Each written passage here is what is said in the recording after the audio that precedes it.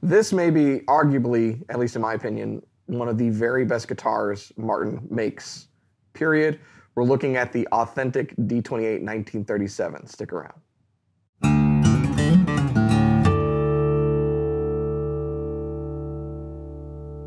Hey, you're watching Alamo Music TV. My name is Chris McKee. And I'm Cooper Greenberg. We're here with Alamo Music in San Antonio, Texas. You can find us online at alamomusic.com.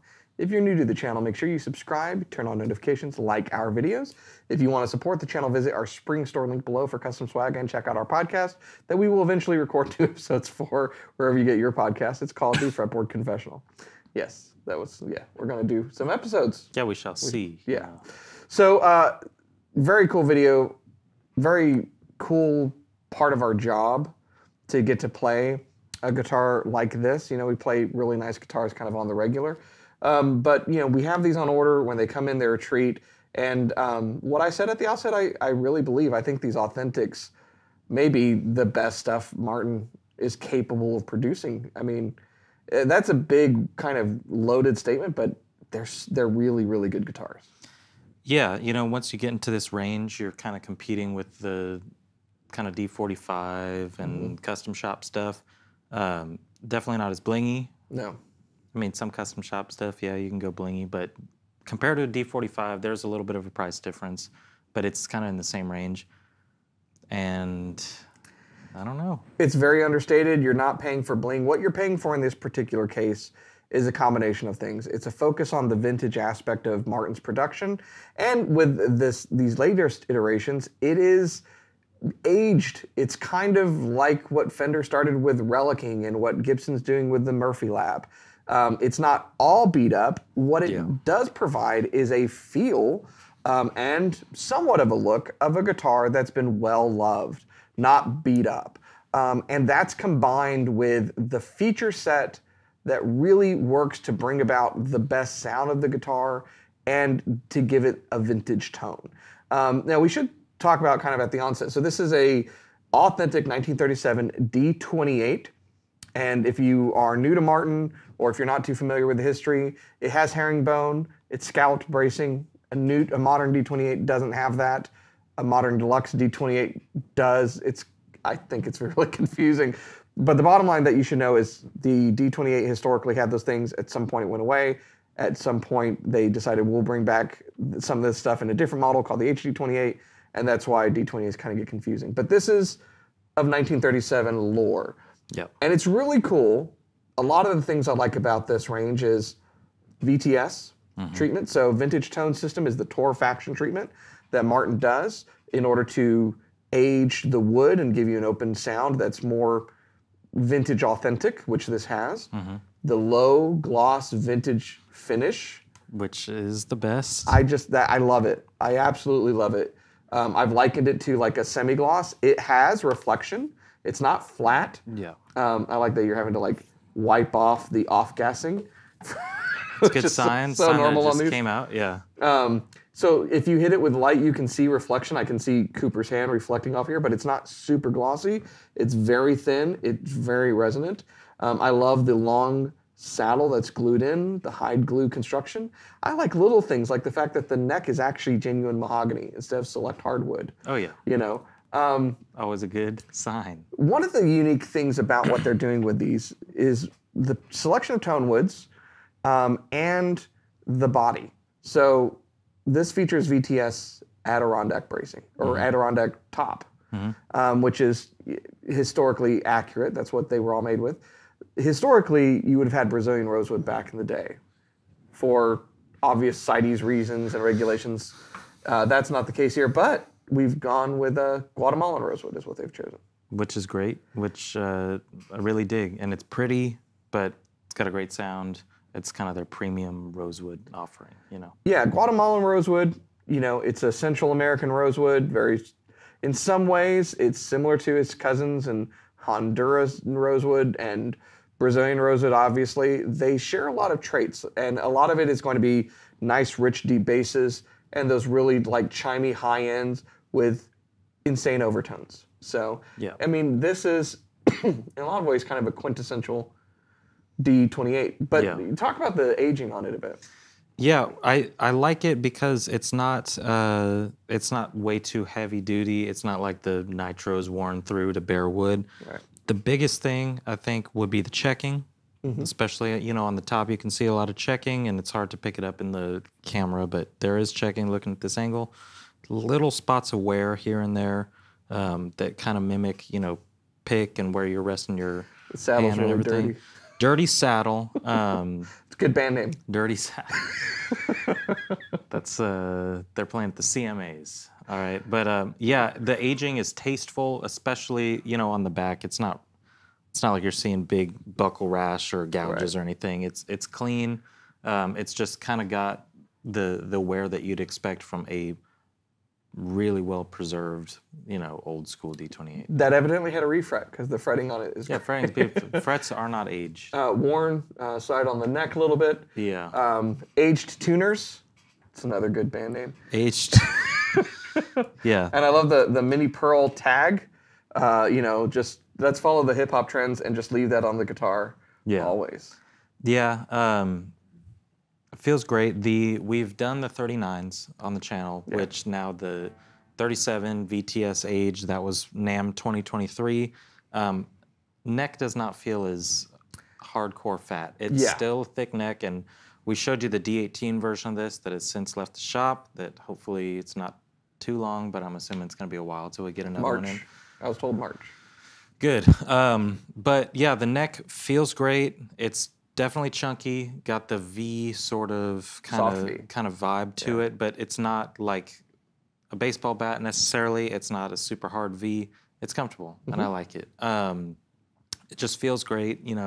I think the most obvious question that a lot of people ask about the Authentics is about the truss rod. Yeah, so let's address the elephant in the room. Does it have a truss rod? No. Nope. Doesn't have a truss rod. You don't need one. Right. Well, so here's what that does. It does have support in the neck. So it's not like it's just a chunk of mahogany, okay? What it lacks is adjustability. So made the way it is, I don't have concerns. I would buy one. Let's put it this way. So there's some people that, even one of our guys, Blake, was talking about, like, there's a hesitancy there.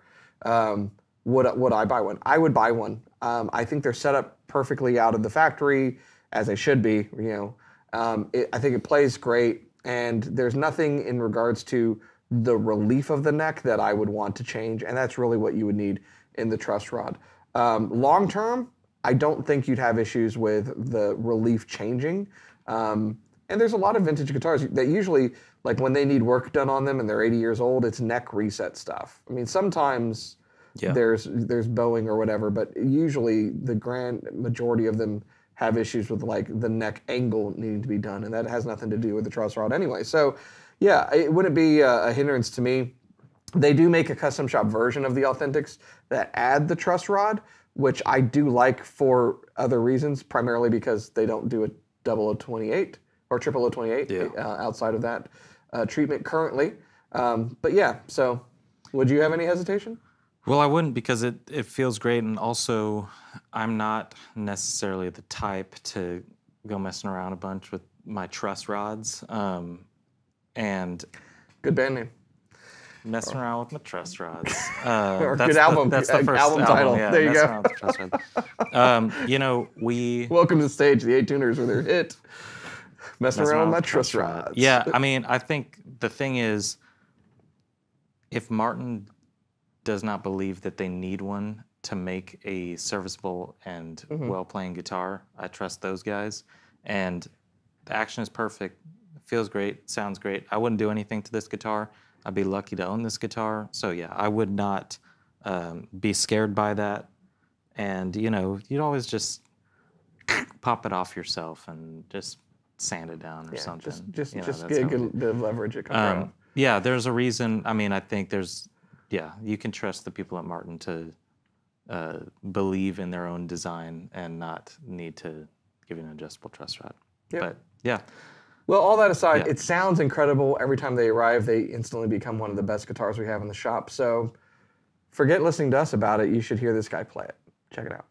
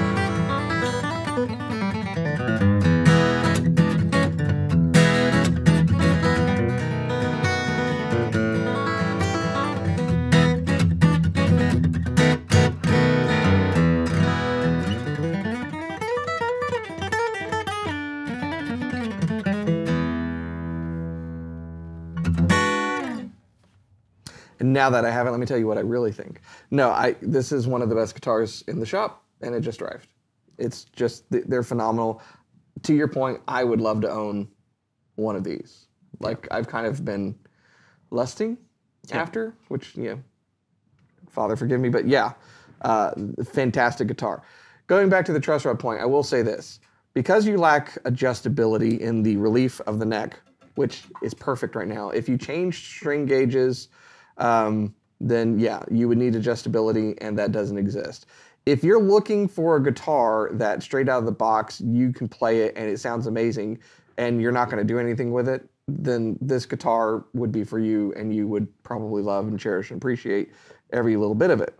If you are looking for a guitar that you're going to check with the micrometer, like little things, or you would be bugged by something like the wear that they've replicated on this guitar, then you should look for something else from Martin, like a Modern Deluxe or something that's a high-end guitar that can serve you well, but it's just for a different customer. Yeah. For me, shockingly, this is what I would pick out of most of their kind offerings. of the full. I mean, so you got D-28, HD-28, D-28 Modern Deluxe. You got Authentics, and you got Custom Shop. In terms of 28s, not necessarily. Right. I mean, you got all kinds of dreadnoughts. I think this is for the person that, one, would love to have a real 37 or a pre-war Martin that is not high five to six figures. So let's talk about the value proposition here. By the way, we kind of skipped over. They've talked about and didn't go into a lot of detail the fact that this has a different profile on the body. Yeah. Because it's based upon the actual 37, and they've gone back to those examples and whatnot. And so the body on this is a little different, along with the bracing and everything else. I love the solid wood bracing on this side. Like, every time I just kind of pour over these guitars, there's all these little details that are amazing. But how much do you think a 1937 D-28 in this kind of like really good condition would go for? I mean, well into six figures. Probably so. Now, well, I'll say this. There was one that got shared with us the other day that I think was a 45 of this era, maybe a little younger, and I think it was 150K. Yeah. So this is cheap. This is a cheap guitar. I mean, you can get so many of these for that. Did you happen to see that Emerald City video with the first D-28? No, I missed that one. They got a great channel. Yeah. I'm sure if you watch our channel, you watch other guitar channels, you probably know them. It's probably gotten recommended to you. They had the first D-28 that was ordered, 14 fret, 1934, and Jason Momoa bought it. Of course he did. And they, in the video, bring it out to him, and he plays. It looks like it's seen, almost 100 years of play. You need movie star money to buy that guitar. Very cool, but I can only imagine that was well into six figures. Yeah. But something like this for Martin history nerds, which there are a lot out there that like their guitars being as OG to spec as possible. This is what they make that satiates that need. And also for somebody that just wants the pinnacle of the woods, the sound, the treatment, the construction, this is so cool. And if you don't dig it, like Chris said, Modern Deluxe is great and just a totally different vibe. Yeah. And custom. You can piece together things that you like from both, and it will help you. I think it's a really good, speaking of a completely different channel, we're like you guys, we consume tons of guitar content on YouTube. I've really enjoyed Gibson's The Collection stuff, and Mark Agnesi was with Jason Isbell, and he was talking about his electrics and also his acoustics, and he's had a D-18, that was his signature model, so he really loves his Martins. But one thing that I've heard from a lot of guys that are professional musicians, have their own signature models, have a lot of vintage gear, is that they'll take these custom shop recreations of old stuff on the road because they're just so good. Yeah. And they don't have to risk their historically super expensive and impossible to replace guitars. And that's such a testament right there, I think, to the quality that manufacturers are putting into these models. So yeah, I want this guitar. He wants this guitar. We say that with all these Authentics, but it's true. Because they're all good, yeah. So if you want this guitar, you can have it. You just have to exchange some funds or sheep or goats or something. But you can do it on our website, which is AlamoMusic.com. Not the goats part. We haven't added that feature yet. Goat trade. All right. The goat trade. How many goats to an authentic? We haven't done the math yet. But no, if you go to alamomusic.com, you can see this guitar in all of its glory. You can chat with someone, see all the specs, and decide if this is the right guitar for you or if something else is. And we'll help you through that process. That's what we pride ourselves on, is kind of talking through what you're wanting to play, what you really like, and what would most likely work best for you to find the guitar to fit your needs. So Yep. that's what we do. And if they're new to the channel, what should they do, Cooper? You're going to want to subscribe to the channel, all right? And you're turning the notifications on because unlike our podcast, we do put out like 3 of these a week. Yeah. And podcasts, it's kind 3 of those a year. 3 of those a year. But they're good. They're really good. But yeah, the videos, we keep them coming, all right? There's no slowing down there. So turn on your notifications because we might get something really cool and hard to get from Martin, and you'll want to know exactly when it comes in so you can snag it. Cool. Well, thanks so much for watching. We'll see you next time.